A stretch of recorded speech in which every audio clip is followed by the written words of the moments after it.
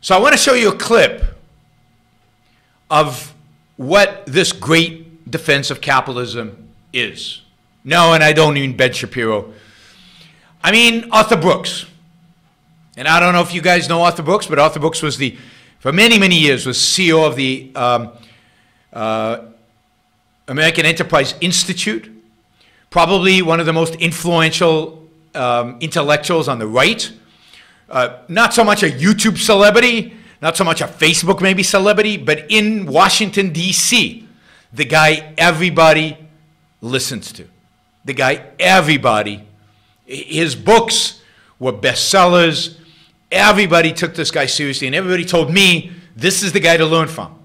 This is the guy who really defends capitalism properly. So I want you to listen to how he defends capitalism, right?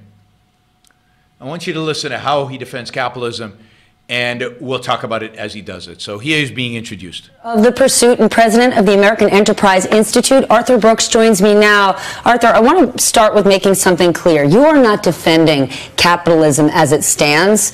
You are saying this is a system, the spirit of the system works. Maybe it needs to be updated and improved. But what I loved, you traveled across.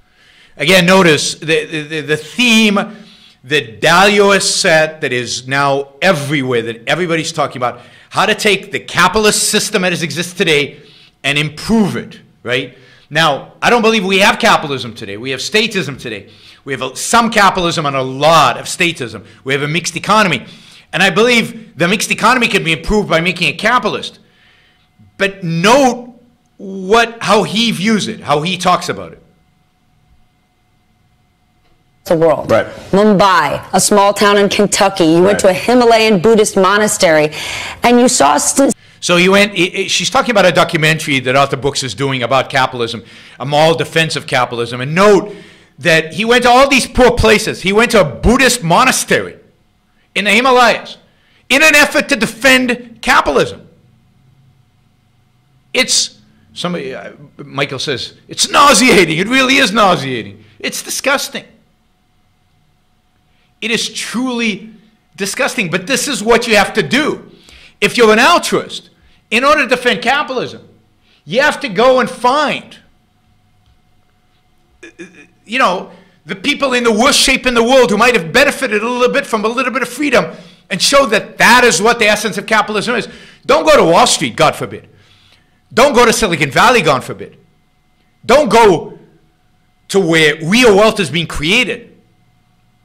You have to go to a monastery somewhere. Similarities in these places that one would think have nothing in common. Yeah, no, it's true. When you find people that are earning their success, they're serving others, they're part of the community, they're being lifted up through entrepreneurship. So they're earning their success, they're serving others, and they're part of the community, and they're lifting others.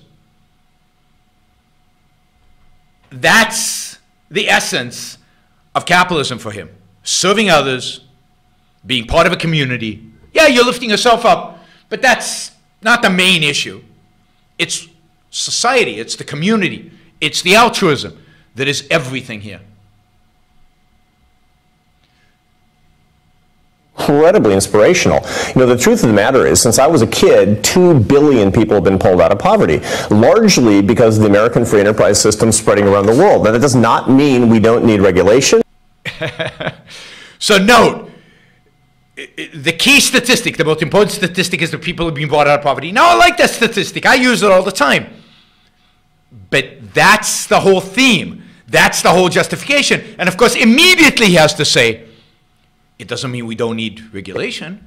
Not mean that we don't need basic human morality. It doesn't mean we don't need morality, because we know capitalism doesn't have morality, so we need to overlay morality onto capitalism. We know capitalism is not really a moral system. So remembering how we can improve this system from generation to generation without throwing it out is the only way we can increase opportunity and alleviate poverty around the world today. Then why do you see so many millennials and young Americans simply rejecting the idea of capitalism? Well, they're actually not. I mean, what they're doing is they're going to, you know, some anti-capitalist rally in an Uber. Now notice, I've noticed this, a lot of people are doing this. They are saying that the young people aren't actually socialists because they use iPhone. They're not actually socialists because they use Uber. I mean, this would be like saying Karl Marx was not a socialist because, I don't know, what was the latest technology at the time? He used a printing press. Or Karl Marx was not a socialist because he was living in London, benefiting from a capitalist economy. And I mean, this is so anti-intellectual, so anti-ideological. Of course, socialists use technology. They're not against technology. They just want the state to run it. They want the state to own it, and they want massive redistribution of wealth. Somebody says Karl Marx was rich. No, Karl Marx was actually very poor. It was Engels who was rich. Engels' actually family was a rich family that had benefited from capitalism, and Engels is the person who financed Karl Marx. Karl Marx didn't work, he just wrote, and that was financed by Engels, who came from a rich family. But it's mind-boggling to me that the idea that, oh, no, the millennials are not real socialists because ideas don't matter. What really matters is that they're using their iPhone. I mean, that is such a concrete-bound, anti-intellectual mentality. Now, again, Arthur Brooks is the best the right has to offer, is the best conservatives have to offer. And this is exactly what Ayn Rand told us. The conservatives are the real enemies of capitalism. The conservatives, it's a conservative default that makes the disappearance of capitalism almost inevitable. And you know, I get it. They're actually they're part of the capitalist system. What they don't like are the predations that they see, the extreme inequality of opportunity. The extreme inequality of opportunity. What? That's what's upsetting the millennials who are going to Harvard and are going to, really? And that's a big opportunity for us to have this conversation. Look, what we need is presidential candidates and politicians today that are not saying throw out capitalism, we need socialism. We need to balance the ideas of an economy where we have a great safety net that's really reliable and have people argue about how big it should be and what it should do. There we go. So the way to defend capitalism is to argue for the welfare state. You know, yeah, we should argue maybe conservatives think the welfare state should be smaller. And other people might think the welfare state should be bigger, the socialists. But we need a balance. We need both. And like Dalio and these other people at the Milken Conference, what is Arthur Brooks telling us? We need a conversation. We need to get together. We need to have a dialogue. We need to sit in a room, and those of us who want more capitalism or more freedom will argue for that, and those of us who want more socialism will argue for that, and we'll come out with some kind of balance. I mean, it is pathetic. And it's the way you lose. Where's the passion? Where's the commitment to freedom? Where's the commitment to individual values, the individual pursuit of values? Where's the commitment to entrepreneurship and the freedom that entrepreneurship requires? Where's the understanding of where wealth comes from? All the discussion is how to distribute it. Where's the discussion of how to create it? How to create more of it? Not from Arthur. And the only way you can pay for it is with a free enterprise system that lifts people up and gives them opportunity. There we go. So what's good is the welfare system. And you have to pay for the welfare system. So how are we going to pay for the welfare system? We can only pay for the welfare system if we give people enough freedom so we can then steal their money, so we can then milk them for, for the funds to fund the welfare system. So the standard, what makes it good, what makes capitalism good in these people's mind, is that it is a system that creates wealth so that we can steal it. Because what makes it good is not the creating the wealth. What makes the system good is that we can distribute, that we create enough wealth so we can redistribute it. It's the redistribution that is moral. The wealth creation, that's egoistic. That's not moral. That's not right. That's not just. That just is. It truly is stunning, right, that this is the way capitalism is being defended. Not just today. Go read you know, what is capitalism? And capitalism not an idea by Ayn Rand. And she talks about this as being the way conservatives defended capitalism in the 1950s, in the 1960s. Nothing has changed. It's only worse because there are fewer conservatives who are any good. More and more of them are this. And then most of them are just non-intellectual at all. Then the answer is somewhere in the middle. Earlier, we were speaking about Democratic candidates who are railing against Wall Street. We have to remind our audience, it's not just Democrats. When President Trump was running in 2016, he was railing against Wall Street, against Hillary Clinton and the Goldman Sachs speeches. He was then elected and then... Why is Wall Street associated with Hillary Clinton? Right? Because of cronyism. But is cronyism just Hillary Clinton? Is cronyism just Wall Street? I mean, if cronyism is the problem, then cronyism is the problem, not Wall Street. It's cronyism. Himself with Goldman Partners. But are Democrats making a mistake or a wrong calculation in just going against Wall Street? Wall Street isn't just a bunch of bankers and hedge fund managers. When you think about the rise in stock prices... Wall Street isn't just bankers and hedge fund managers. What does she mean by that? She means Wall Street isn't just the bad guys, those evil bastards, the bankers and hedge fund guys who don't do anything productive. Wall Street is also, she says... Some of the greatest beneficiaries, pension plans. Yeah, Wall Street is good. Wall Street is good. Not because it allocates capital efficiently across the economy. Not because it is the fundamental engine of wealth creation. Not because it has created the most efficient way to allocate capital and thus to create real wealth and to raise the standard of living of all of us. Wall Street is good because the stock market goes up and pension plans benefit.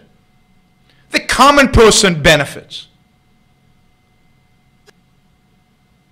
And what does pension plans? Say? Who are those people? Right. Hardworking nurses. Hardworking nurses the man on the street. Making money. That's good. Bankers. Yeah, we don't want them to make Wall money. Street. Do we understand who that is? We don't, and it's just a boogeyman. It's just an easy thing to do. And look, the right and the left, they do that because we're so polarized. We're so locked down. And one of the things I'm trying to do in this. All right. So one of the problems.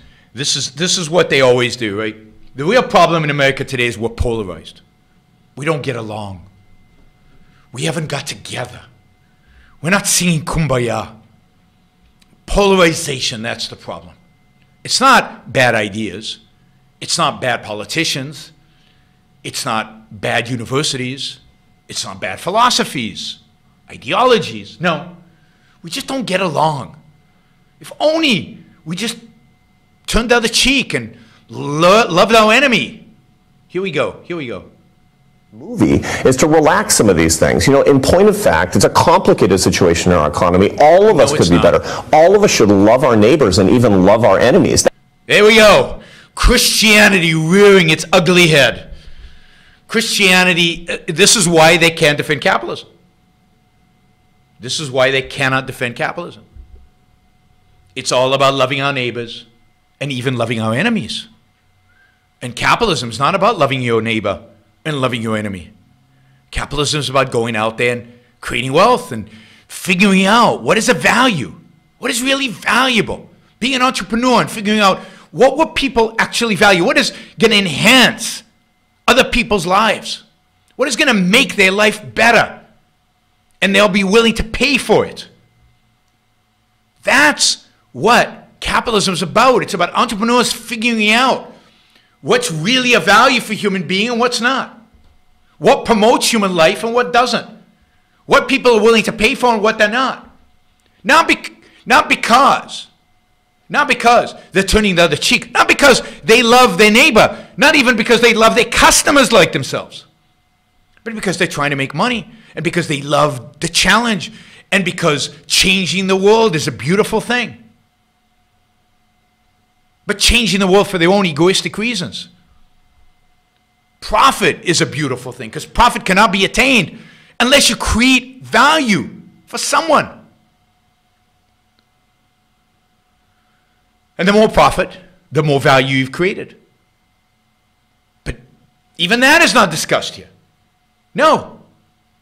We just need to all get together. We need to love our neighbor. We need to love our enemies. And we need to sit down and find the middle ground. And the middle ground should be more capitalism, he thinks, he would say. But this milquetoast defense of capitalism is what conservatives have secret to coming together. What I'm hoping as we go into a new election season, there'll be a few people out there who say, yeah, I'm in favor of capitalism. I'm also in favor of a strong safety net. That's real. There we go. I'm in favor of a mixed economy. Everybody's in favor of a mixed economy. Actually, that is exactly what Elizabeth Warren says. She says she's in favor of capitalism, and she wants a strong safety net. People up. And education reform. And I'm not going to pretend that just pouring more money into the public education system is going to fix it. We need people who have a nuanced view of these things and understand that Wall Street is not evil. On the contrary, this is basically the reason that portions of it are, or individuals can be, or acts can be. People are very imperfect, absolutely. But if you go look at generation ago, people are saying CEOs. There are business practices that you could say are evil, without a doubt. There are business practices that we absolutely need to change. There's regulations that we need to change. This is great. I mean, this is an opportunity for us. Note that at best he could say we need to change regulations. I mean, to do it. But remember, the American free enterprise system is our gift to the world, and it's actually making all of this wealth possible so we can have this conversation in the first place. It's also not unique to the United gift to the world. States. In Spain's election on Sunday, the Socialist Party there picked up 123 seats. Right. Now, that is a bit shy of the majority. All right, that's enough, I think. That's enough of Arthur Brooks. But that's just an indication. That's just a tiny flavor of what is going on in the world today. Nobody's defending capitalism. Nobody can define capitalism. Did he define capitalism? Did he talk about what capitalism is? There's just, the conservatives are pathetic. I think that's the best one can say about them. Right? I mean, she was, there was no difference between her and him. They all want a mixed economy. They all want the benefits of capitalism so they can suck like parasites, suck the wealth out, suck the wealth that's created by the few entrepreneurs that are out there and hand it over to people who don't deserve it, who haven't earned it, who haven't made it. And nobody challenges that. Nobody stands up for that. Now, I strongly encourage you all to read Capitalism, Not an Ideal, to read Ayn Rand, to read what a proper defense of capitalism has to be. And a proper defense of capitalism has to start with understanding the nature of man, understanding the nature of man as a rational being, and understanding that every human being has the capacity to take care of themselves, and the few that don't rely on the people who do. And there are two ways to rely on the people who do: stealing from them or their charity. And stealing is never right, no matter how many people vote for it. No matter how many people get together and say it's okay, stealing is never right. So those who cannot take care of themselves rely on the charity of others. There's just no other way. No other way.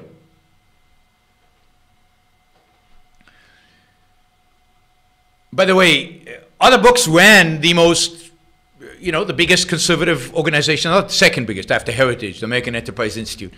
He is considered a real conservative and the representative of conservative ideas out there. That is what conservatism is about. That is what Ayn Rand showed conservatism was about 50 years ago. It hasn't changed. 60 years ago, it hasn't changed.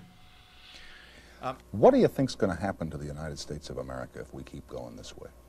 If we keep going this way, total collapse. But I still think that we won't keep going this way.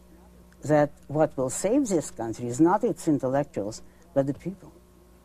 Because they've rebelled already without much intellectual prodding.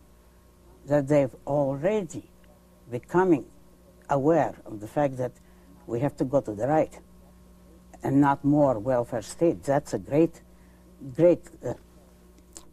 tribute to the intelligence of the people. Only I want to make something clear. I'm not a conservative. I think that today's conservatives are worse than today's liberals. I think they are, if anyone destroys this country, it will be the conservatives, because they do not know how to preach capitalism, to explain it to the people, because they do nothing except apologize, and because they're all altruists. They're all based on religious altruism. And on that combination of ideas, you cannot save this country. Mm-hmm. The trouble with this country is that it was based on the right philosophy originally by the founding fathers, but they did not have a moral code to match the political ideas which they had. You love this country, don't you? Passionately. Yeah. Very, very much. And consciously. I love it for its ideas. And I've seen enough of the other side, so I can appreciate this country. You might even...